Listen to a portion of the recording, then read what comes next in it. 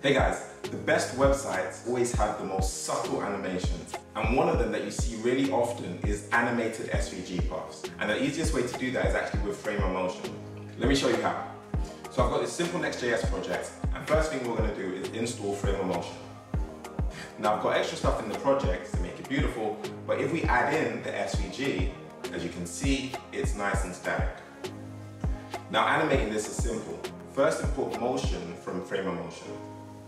Then we find the path tag and convert that to motion.path. So what we do is set the initial path length to be 0 and the animate path length to be 1.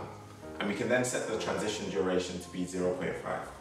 And if we reload our web page, what we'll see is a working animation. Amazing.